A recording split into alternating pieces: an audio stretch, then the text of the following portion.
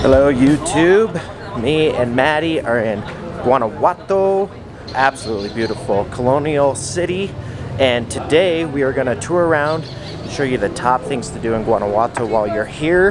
And we went around yesterday and we were blown away, so we thought maybe we would share everything to do, what to eat, what to see, where to go, so we hope you enjoy.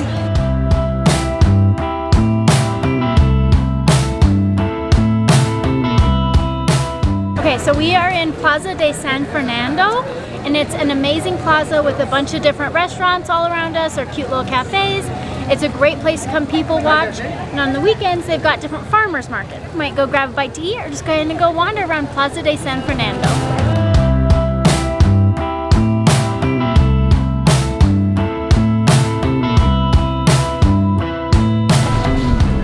So we are in Plaza de Los Angeles, and from here is where you can go and then see the Kissing Alley.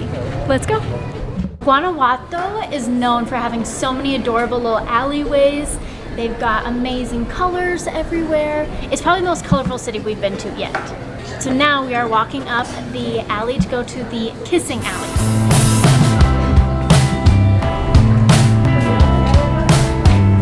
I guess while we're here. Now you have to stand on this red step right here. My first kiss. We went around to the back side of the Kissing Alley because look at how narrow this is. So the Kissing Alley gets its name because of the two balconies that are only 27 inches apart or 69 centimeters apart. So close.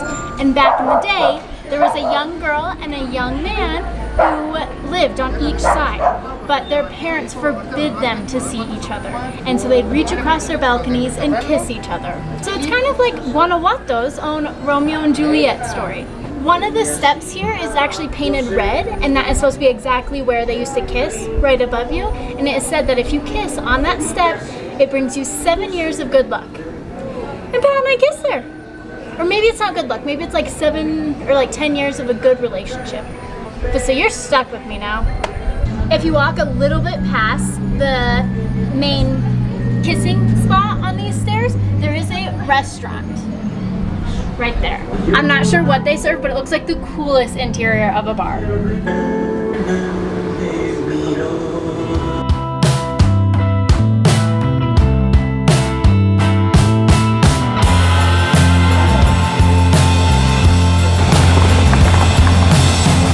So right now we are actually in one of Guanajuato's underground traffic tunnels.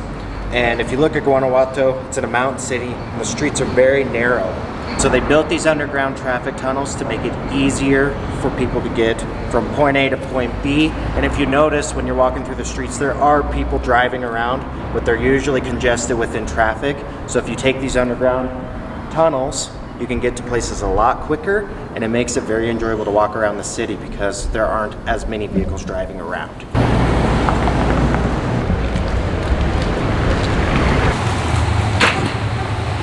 So as you can see, I'm in a tunnel intersection, and I personally think this is genius. And I remember watching a podcast on Joe Rogan, and Elon Musk was saying Los Angeles should do the same thing. Mind blown. Guanajuato is way ahead of you, Elon. They're probably gonna go to Mars before you. And now we just ended up in a totally different part of town. So, time to go wander back to where we were at.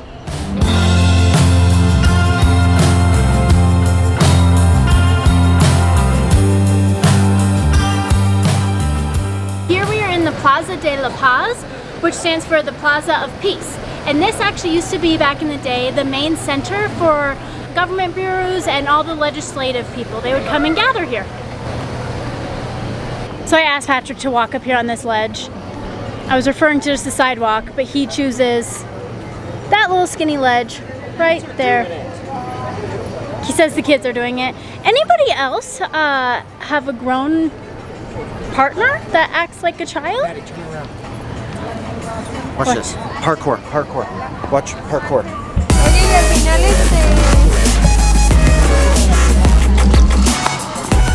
The Plaza de La Paz is a great place. Just come hang out in this little garden.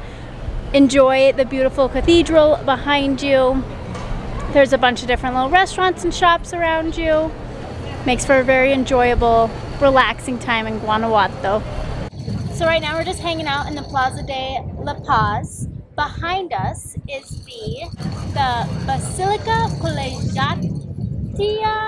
No. Nailed it. Okay, I'm just gonna read it off the phone. We've got the Basilica Collegiata de Nuestra Señora de Guanajuato.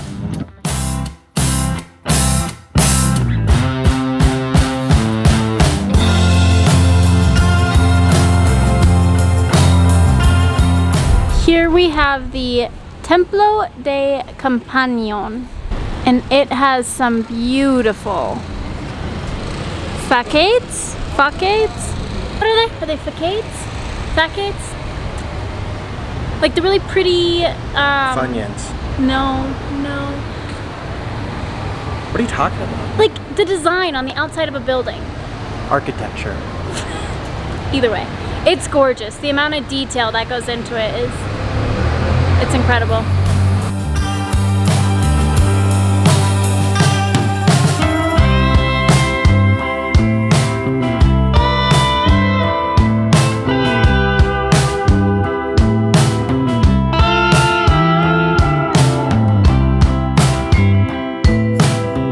So behind us we have the University of Guanajuato. It was made in 1732, and it actually was originally a hospital, and then they converted it to a university. And normally you can go to the top of the steps. It's blocked off right now, but supposedly you get a great panoramic view of the city. Yesterday we were lucky enough to see a bunch of doctors graduating. I don't know if they were feet doctor, throat doctors, what they were, but kudos, what is the word? Kudos? Kudos to them. All right, so here we have the start of Calle de Sopeña. This is going to be the main street in Guanajuato that is going to give you all of the main tourist attraction sites. It's going to start in Plaza de La Paz and go all the way to Templo de San Francisco. This guy is playing his music so loud. I'm sorry if you can't hear me. So on this street there's a bunch of different vendors. You're gonna be able to see a bunch of different statues and all the main must-stop stops in Guanajuato, in Calle de Sopeña. Well, I lost Pat, but that's okay, because I am relaxing here in the Jardin de Unión, or the Union Garden. It is actually the first square or center plaza that was turned into a garden here in Guanajuato, and it is gorgeous. It's a triangle shape, it's cased in these huge bushes, there's fountains everywhere. It's a very peaceful town, and you can just hang out here. It's really enjoyable. Right in front of this garden there is the theater, and then there's also the Templo de San Diego. So it's a very busy area. There's always things to do around here. And it's also right off of that Calle de Sopeña, so the busy street that's got everything on it. Here we've got the Templo de San Diego. There might be a wedding happening in there right now, but everyone's like dressed in like fancy ball gowns. So behind me here we have the Teatro de Juarez, the Theater of Juarez. It was built from 1872 until 1903. It is known to be one of the most beautiful theaters in all of Mexico.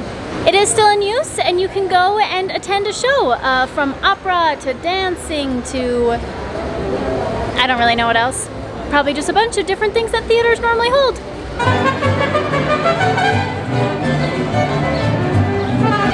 It was in fact a wedding, and wow, do people, I don't know if it's all of Mexico, but especially in Guanajuato, people really get dressed up for weddings. Like, everyone here looks amazing. We are here in the middle of December, and the weather has been pleasant. Personally, I think it's a little chilly. Pat would say it's very enjoyable. It is a mountain town, so you do get those really cool evenings. Temperatures have been around, they probably started off around like 50 degrees Fahrenheit in the morning, and then in the afternoon they're around 75. Still haven't found Pat, so I'm just kind of hanging out. He doesn't know that I'm following. Oh! That's so funny. I've been following him. I've been following him for quite a while. Have you? Yeah.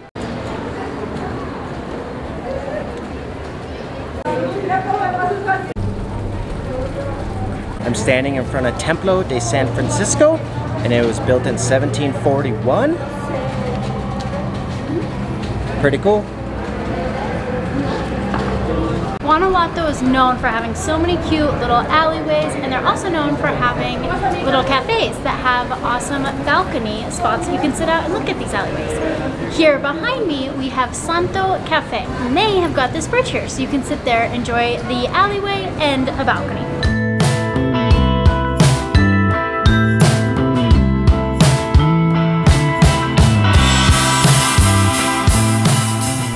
Alright, we are at the beer company, and this place is cool. They got a whole shelf of different kind of beers from Mexico, from the United States, from about anywhere. And what you do is you grab a beer off the wall, you hand it to the beer tender, and he goes matches it in the fridge, then he gives it to you and gives it in a glass. And it's kind of cool. You get to try a bunch of different beers. It was 170 pesos, so about $3.50 a beer, so not too bad really. And it's a beautiful view on top of a rooftop patio.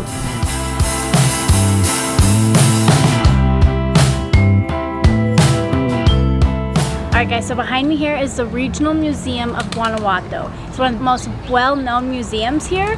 It highlights all of the heroes from the revolution. This building, the Alhondiga, I think I'm pronouncing that right, it became a fortress in 1810, and in 1958 it has become the Regional Museum. It's filled with murals and artifacts from Mexico's history. Definitely worth checking out. He's getting me some popcorn. He's my favorite. This popcorn is so good. Oh no! That was such a fail. Try it again.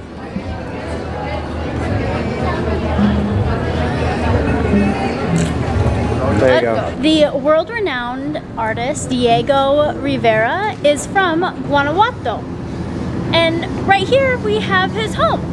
They have now turned it into a museum that features some of his original art pieces, and they kind of have it displayed and set up as what his home used to look like when he was a child growing up here.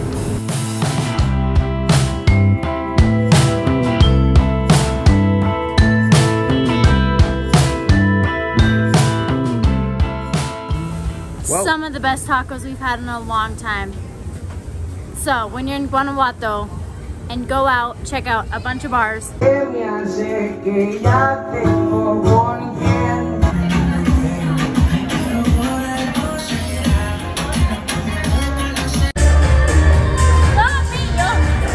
are so many awesome bars here. It's almost 1 in the morning. Best stop is to then come to El Pocho Loco. And get yourself some amazing tacos. What's your favorite taco? I love their bistec. It was so good. They have so many toppings, so many different salsas and pineapples and cucumbers and cilantro, and they've got some tortas, and they've got quesadillas, and they've got sopes. But our favorite is always tacos. So make sure you come to El Pocho Loco and get yourself some tacos at 1 in the morning. Because why not?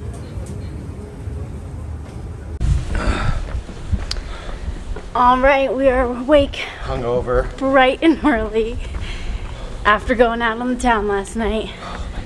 One of the best things to do in Guanajuato is go to their bars. They have so many little hole-in-the-wall bars and some really cool rooftop clubs. So that's what we did last night. Now we're up bright and early to go on a food tour because Guanajuato has one of the best food scenes that we've seen in a while. Mexico City obviously still #1, but the food here in Guanajuato is so cheap and delicious. So we're about to go on a food tour now.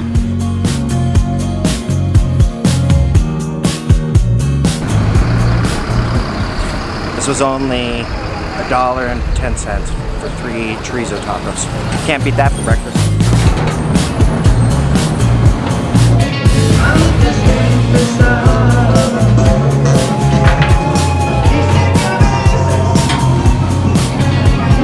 got done at Bakery Luna.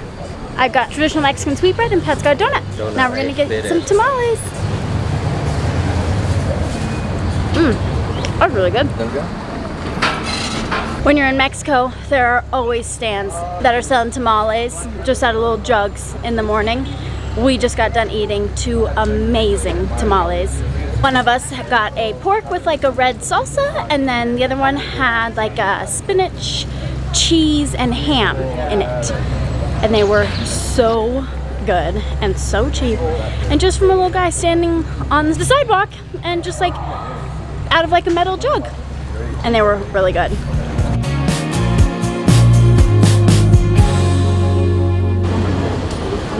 Oh, gracias.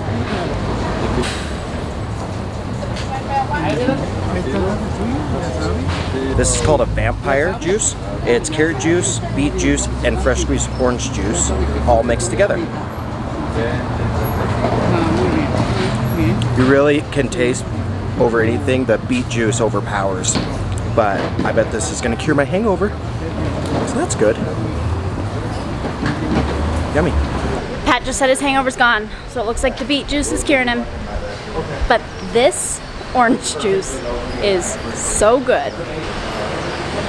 So every year in the month of October, I believe it's either 3 weeks or the full month of October, there is a big festival in Guanajuato. It's called Cervantino. It originated because every year the university would put together a play.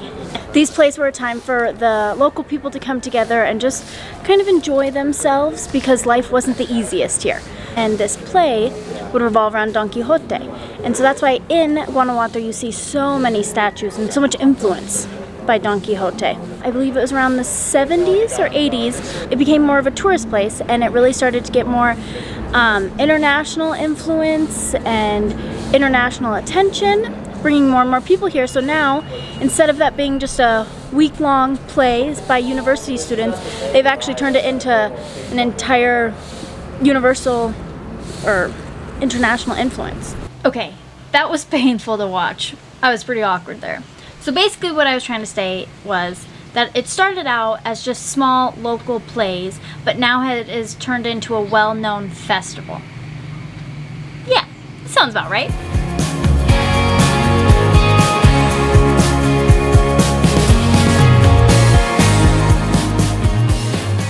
Guanajuato was built around their main river, and the Spanish elites would build their houses on either side of the river.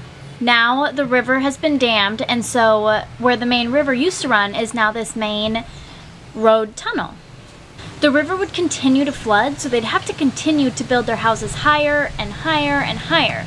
So you can see down here in the tunnel, there's doors and windows, but then they had to make it all cement and then build up higher and build up higher. That's why when you're down here, it's so high up to see the top of the houses. Many people think that the tunnels here in Guanajuato are like old mining tunnels, but in fact they're actually not. They were just built in the 70s because when the town was first built, most people didn't have vehicles because they lived up in the hills.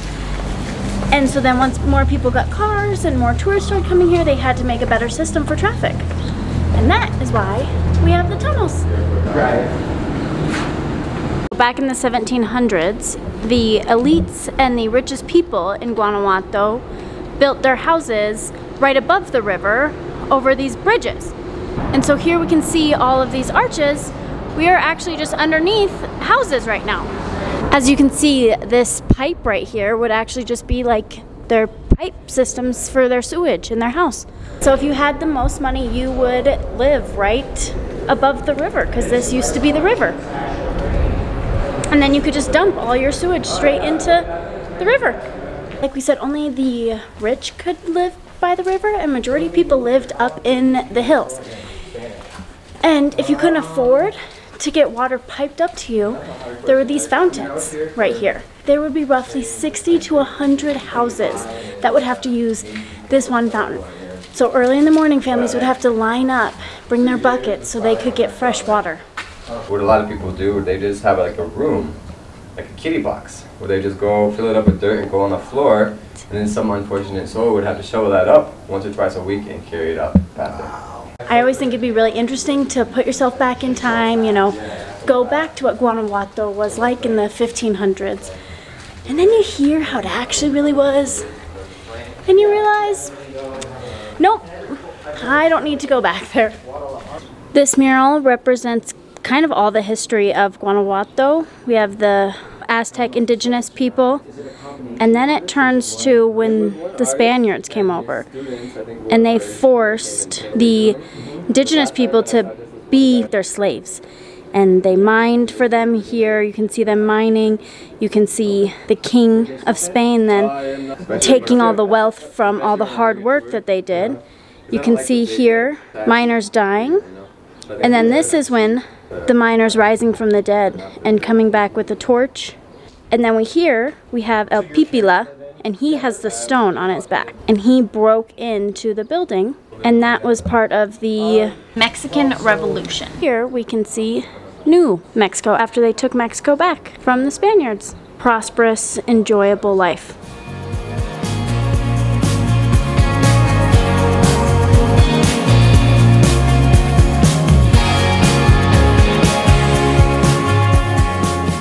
So El Pipilo was a miner, and he was an indigenous warrior during the independence Revolutionary War of Mexico against the Spanish, and he was very smart. And when the Mexican army came to take back over Guanajuato from the Spanish barricaded themselves in like their military room where they had all their weapons and everything. So even though that the Mexican army had 20,000 people and the Spanish only had about 800 to 1,000 people here, soldiers here, they were losing the battle because the Mexican army only had machetes where the Spanish soldiers had muskets. So they were losing the battle. So El Pipilo, as you can see from behind us, had an idea to put a rock on his back and to walk underneath the windows of their military building. And so when they shot at him, bullets would hit the rocks, so he was able to get to the entrance door and he burned it down, and then the Mexican army ran in and killed all the soldiers within. And from there they won that battle. Then they moved to Mexico City and then continued for 11 years until they won their independence. So pretty awesome story really, and that guy's a badass. So after the El Pipila burned down the door, the Mexicans entered, killed everybody inside, men, women, and children. Then the Mexican army headed toward Mexico City, started fighting other battles, lose battles, win battles, but eventually one of the battles that they lost, the Spanish captured the leaders of the Mexican army, who were Allende, Hidalgo, Jimenez, y Aldame. They had a trial and were found guilty for treason. They were later shot, and their heads were cut off and brought back to Guanajuato and hung on the corners of the Alhondiga until the remaining of the war. Finally, Mexico won the war, and the heads were taken down and buried in Mexico City.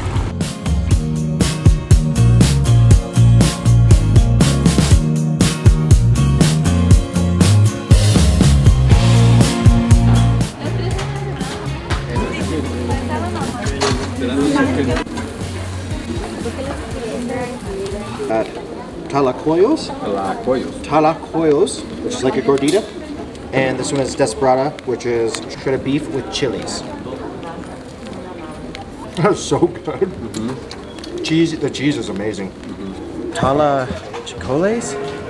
I don't know. I butcher the name every time. He's told me 5 times, but it's like a gordita quesadilla with queso in it, desperada, which is shredded beef, and then it had chilies in it, and it had a nice crunch. And it was so good, and there are only 20 pesos, and I probably could have ate 1 million of them. Now we are going into Mercado Hidalgo, and it reminded us of Mercado Libertad in Guadalajara.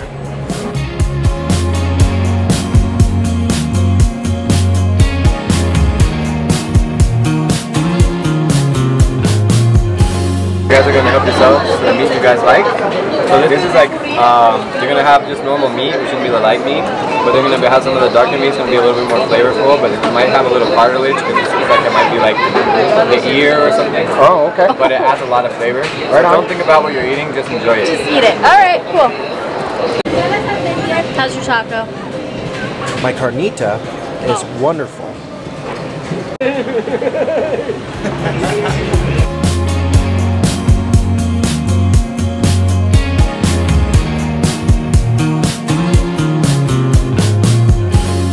All right, John. Yes. How would you describe Guanajuato? Colonial city in the hills. It's you know, very magical. It's a very unique town. What is one thing that you absolutely love about this place? I love the fact that everyone walks around, that it's very hard to get around in a car, so everyone just walks around. It makes it a very lively, vibrant little city. One of my favorite things. So we're Guanajuato street food tours. You can find us on Google. And yeah, so I would just look up Mexico street food tour. Okay. Mexico street food tours, yeah. Right on. Well, we appreciate you. Yeah. Thank you so much. Yeah, thank you guys so much. Yeah.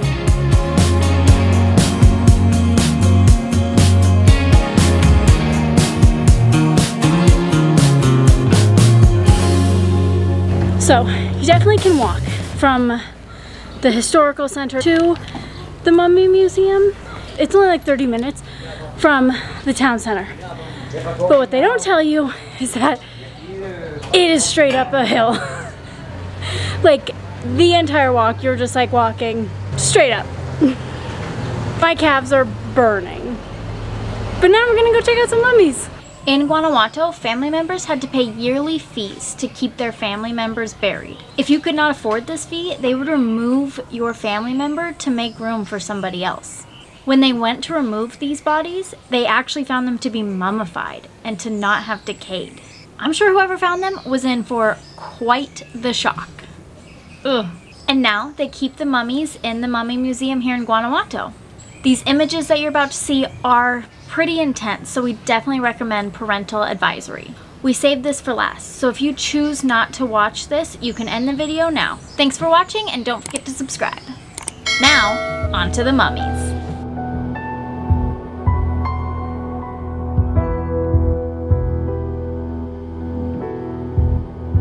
Have you ever seen a mummy? I've seen the movie Mummy.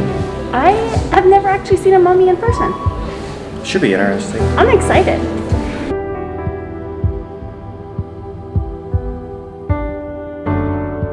The bodies were preserved naturally, deep in the wall crypts, which are isolated from the ground above.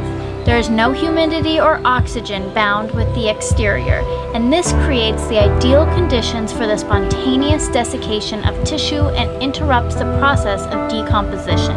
Am I to leave like the flowers that perished? The guides of this museum call this mummy China Girl. Perhaps that is because of her clothing and oriental features. Here we have Juan. He was buried in 1903, and he is the most well-preserved mummy in the entire collection. He has no holes in any of his skin.